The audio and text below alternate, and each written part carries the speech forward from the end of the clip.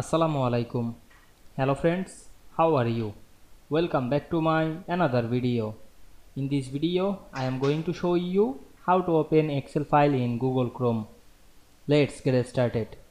At first, you have to open your Google Excel spreadsheet. Now we can see here many data. Now we want to open the spreadsheet in Google Chrome. At first, go to the file menu, select the save as option, then choose browse, then choose your file location, then write your file name. Now I am write my file name,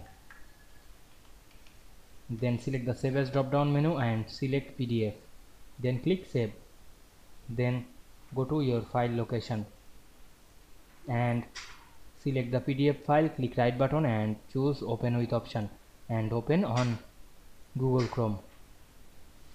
Wait some moment to open this file on Google Chrome.